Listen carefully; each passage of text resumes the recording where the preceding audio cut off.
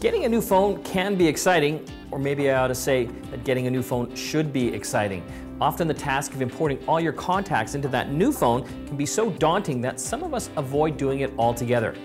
Don't let that be a deterrent for you. The process is pretty simple. We're going to walk you through getting all your contacts into your new Android smartphone. Exporting contacts from Outlook or Outlook Express, this is what you want to do. Under the File menu, choose Export. From there, select comma-separated values or CSV format as the file type you want to export. Next, select contacts from the list of items you want to export, and then choose where you want the file to be saved to. Typically, the desktop is the easiest. Name your file, and then click OK. Once you've got your file, import them to your webmail. In this case, we're using Gmail. In Gmail, navigate to Contacts. In the window that pops up, browse to the .csv file you created with Outlook. Click on Also Import These Contacts To, and click Import. Gmail will prompt you to name the new Contacts folder. On your Android phone, browse to Contacts, then press the menu button.